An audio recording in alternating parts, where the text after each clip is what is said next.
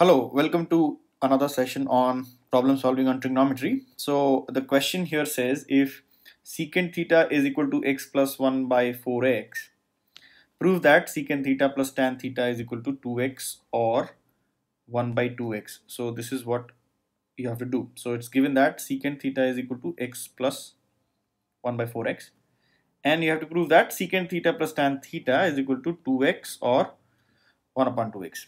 Now, in such questions, how do we really approach them?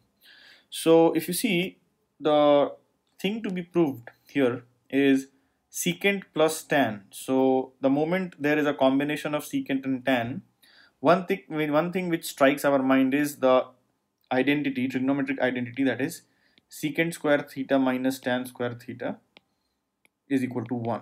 So, this is the first thing which comes to our mind. Now, we have to use this particular trigonometric identity to solve this one. It's not necessary that only this identity has to be used to solve the question, but since secant and tan is involved, so first thing which comes in our mind is secant square minus tan square theta is equal to 1.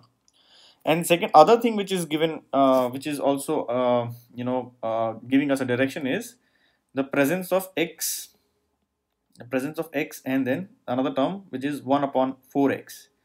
Now you would have done in previous grades where if you square x plus 1 by x whole, if you do the square of, let us say, terms like x plus 1 by x whole square, then what happens is it is very easy to convert this back into x minus 1 by x whole square, like that. Yeah, why? Because squaring, you will get x square plus 1 upon x square plus 2. Now you can do mathematical manipulation to make it minus 2, so it becomes x square plus 1 by x squared minus 2 plus 4. It can be written like that, isn't it?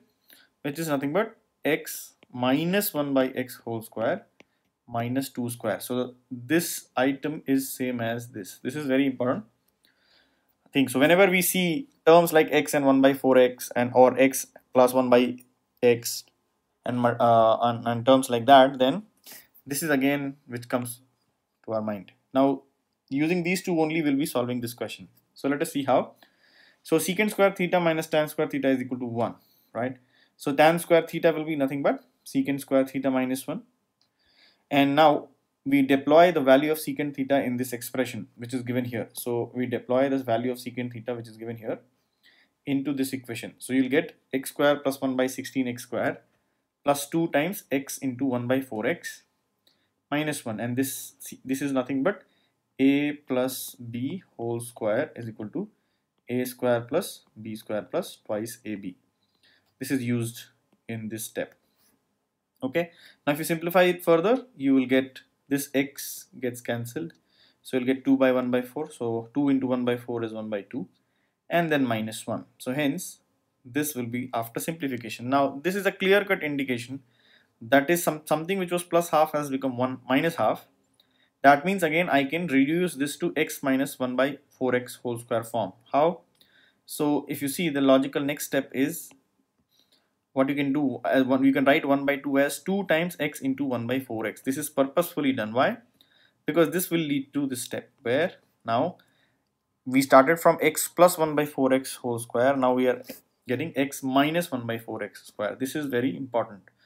Now, where did we start from? Tan square theta, isn't it? So hence this will be tan theta. If you take, solve this equation. Which equation? Tan square theta is equal to this. So tan theta will be either plus x minus 1 by 4x or minus x minus 4x. Why? Because if you have an expression like y square is equal to c square, then y is equal to either plus c or minus c. Two two solutions are there. Now, so there are two possibilities of tan theta now. So we had to find out secant theta plus tan theta. This. So secant theta already was known, which was given in this. So you have to now add tan theta, which you just found out here. So secant theta plus tan theta will be x plus 1 by 4x plus x minus 1 by 4x. Or if tan theta is minus x minus 4x, then this is a solution. So if you add the first set of terms, then you'll get 2x, and in this case you'll get 1 by 2x, and this is what we had to show. So either tan theta is 2x or 1 upon 2x. Yep. So we got it. So what is the learning? Learning is keep the relevant identity in your mind. So secant square theta minus tan square theta was the starting point. Why? Because the question was demanding some relation between secant and tan. So that was one thing. And secondly, this x plus 1 by 4x form was directing us to square it and get x minus 1 by 4x, a term containing x minus 1 by 4x, and this actually helped us to solve this problem. Keep this in mind. Thank you.